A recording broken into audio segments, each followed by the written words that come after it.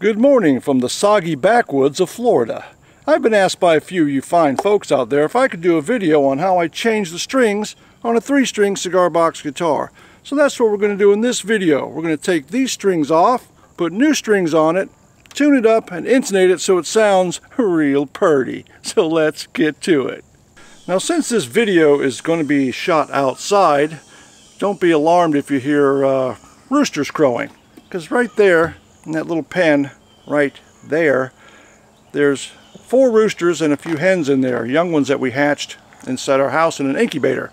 So they all try to crow at the same time and see who crows the best. One of them crows really good. One sounds like it has, well, laryngitis, but you'll probably hear him. So don't be alarmed. That's what happens out here in the backwoods.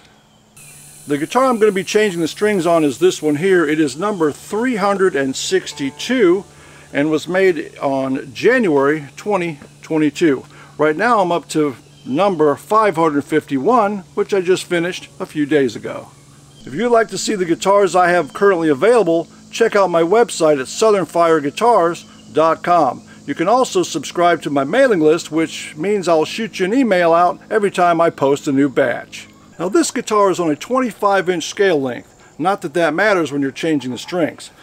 Now, the string gauges are 40, 30, 22, and we are going to be changing the string gauge on here as well, and I'll let you know what the strings are once we put them on. Now, before we get started, I need to ask you one thing. Please click on the subscribe button down there in the corner and ring that notification bell so they notify you every time I post one of these fine quality videos. Alright, let's get started. Now, what I'm going to do here first is take these strings off the guitar. Now, these strings are actually pretty good, even though they're kind of old, but they still look real good. I will keep these strings for a spare. If I ever break one on another guitar of mine, I'll use one of these strings. So what I'm going to do is take these off. Now, if your strings are really bad, you could loosen them up a little bit here and you could just cut them off and then take the strings off. But I'm going to unwind each one and take them off.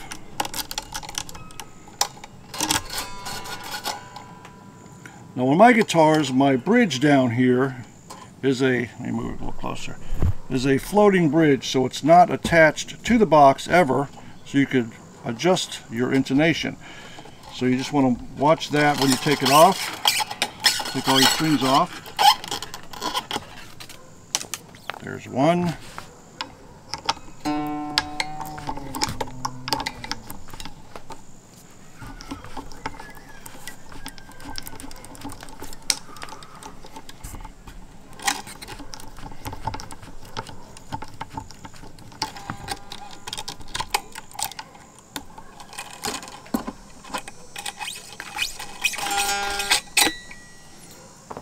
There's 2, and the last one.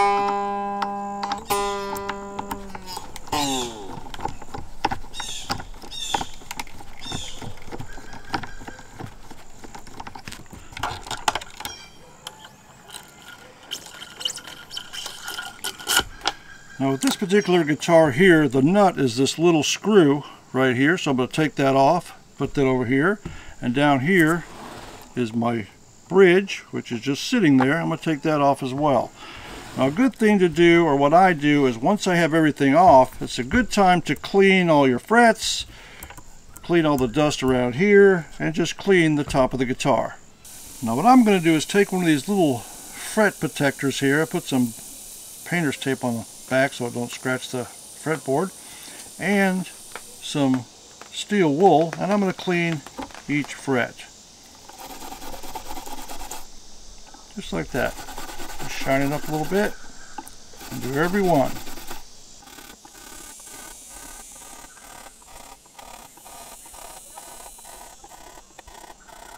That looks good. Get all the dust off everywhere. There they go. That's the good crowing rooster right there. Let's hear that crow again. Come on, rooster.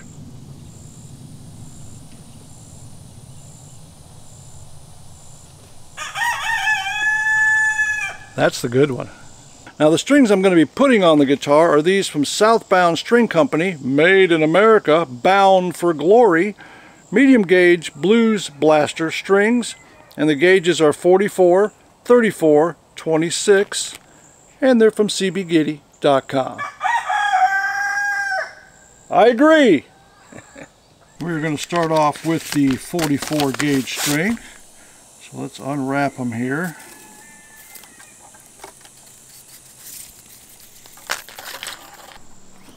Let's get the 44, and this is the tail piece I have, which is a strike plate. I'm just going to feed it in here in the first little hole there and bring it all the way to the headstock. Now what I do first at the tuning peg area is I make sure all the holes are in line with a straight string pull. So all these are straight just like that. I'm going to take my low string and feed it into my tuning peg right there. Pull it just like that. Now once I have all the slack out of my bottom string, I go up about 2 inches and I will snip it off. Now once I snipped it off here, I pull it back to where it's sticking out about 1/8 of an inch, 1/4 of an inch from the tuning peg right there. I hold my finger down to keep the string down, and then I wind it the direction that I want the string to go.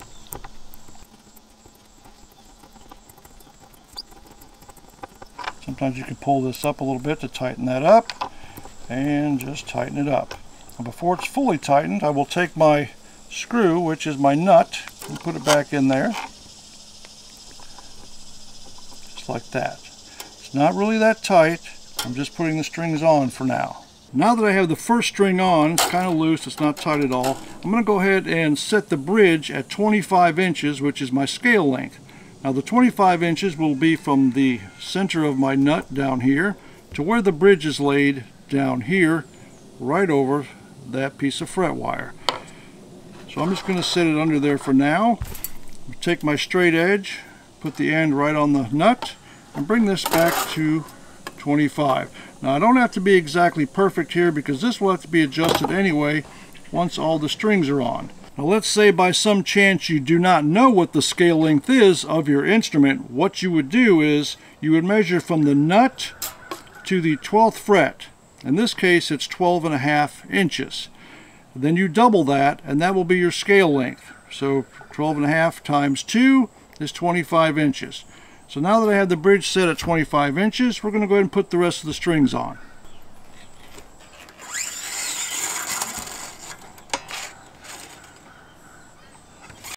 And you do the same with the rest of the strings. I have it through the tuning peg right there. I got it, the slack pulled out of it. I'm going to go up about 2 inches and snip it off.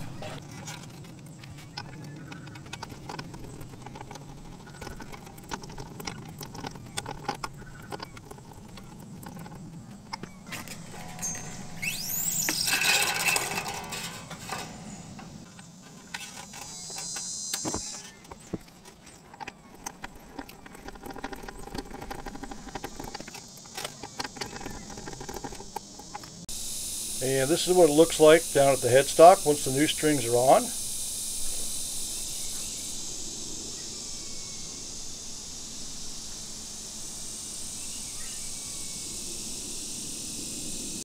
Now after the strings are on, I tighten them up just a little bit so they're not flapping around a little bit. And then I just take the strings and kind of pull them a little bit, each one. And that will stretch them out some. So it will stay tuned a little better. So you give them a little stretch, tighten them up a little bit more. A little stretch. There you go. Okay, I have the strings all on. They're kind of tight. I have the bridge set at 25 inches from the nut because it's a 25-inch scale. Now I'm going to tune the guitar to pitch. I'm going to be tuning it to an open E. Now usually I would use one of these little clip-on tuners, and if this is all you have, that's fine. You can use this, one of these. Just make sure that the tuner is set to chromatic scale. Do not have this set for tuning for a 6-string guitar, because you'll probably break some strings if you're trying to tune it to an open chord. So make sure your tuner is set to chromatic. But what I'm going to use for my initial setup, when I do set up a guitar for the first time with new strings, I'm going to use one of these little plug-in tuners. This one here, it's a cheap tuner. I'll leave a link to it down there in the description. And what I'm going to do is I'm going to plug it in here, plug the other end into the guitar, and we're going to tune it to an open E. I'm going to make sure, even on this one, that this is set on C, which is chromatic scale, and I'm going to set it to, or tune it to, an open E.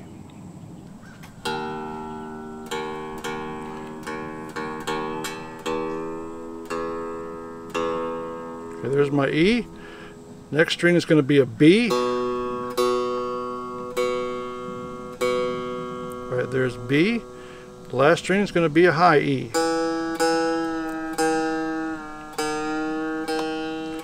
You always bring your string down in pitch and then bring it up to pitch when you're tuning.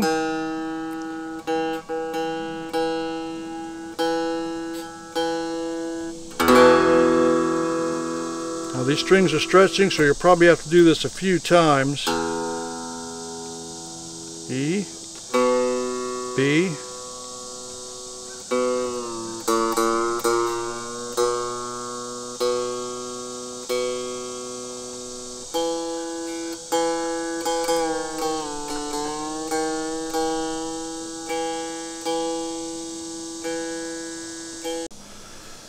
now that the guitar is in tune, we're going to set the intonation on the guitar, which means the guitar will be in tune all the way up the fretboard. So what you want to do is you want to make sure it's in tune with the open string, which it is, and then we want to make sure it's the same note at the 12th fret. So I'm going to hold down the 12th fret, and you can see it goes that way past the needle, which means we're sharp, which means my bridge has to go back that way slightly.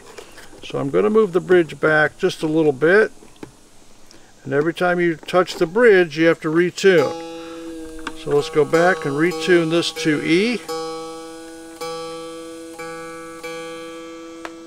There's E, and let's check the 12th fret.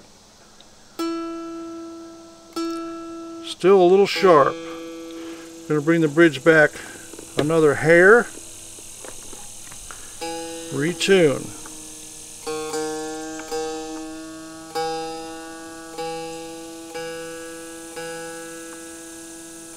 You're in E there, 12th fret.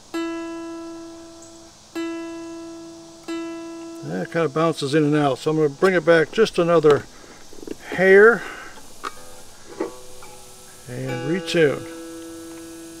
Okay, it's in on E there and the 12th fret. So it's in tune open, or at the 12th fret, and then the open position. Now we're going to check the low E string, which we're going to have to retune that.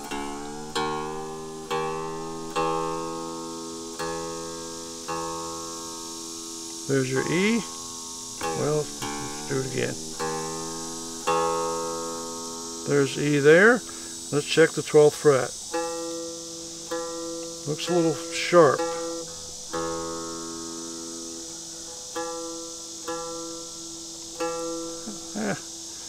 It's actually not bad. It jumps up when I hit it, just a hair. Let's try the middle string.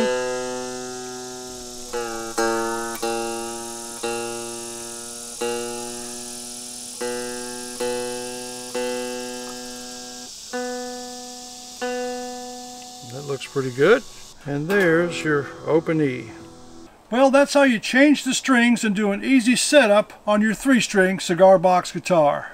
Now you may have to retune and check your intonation a few times after you put on new strings, because they're going to stretch a little bit. I think after putting on those new strings and stretching and tuning and intonating and all that, I think we ought to play this thing and see how it sounds. I'm going to be using my Vox Mini 5 rhythm amp. There's the settings on it.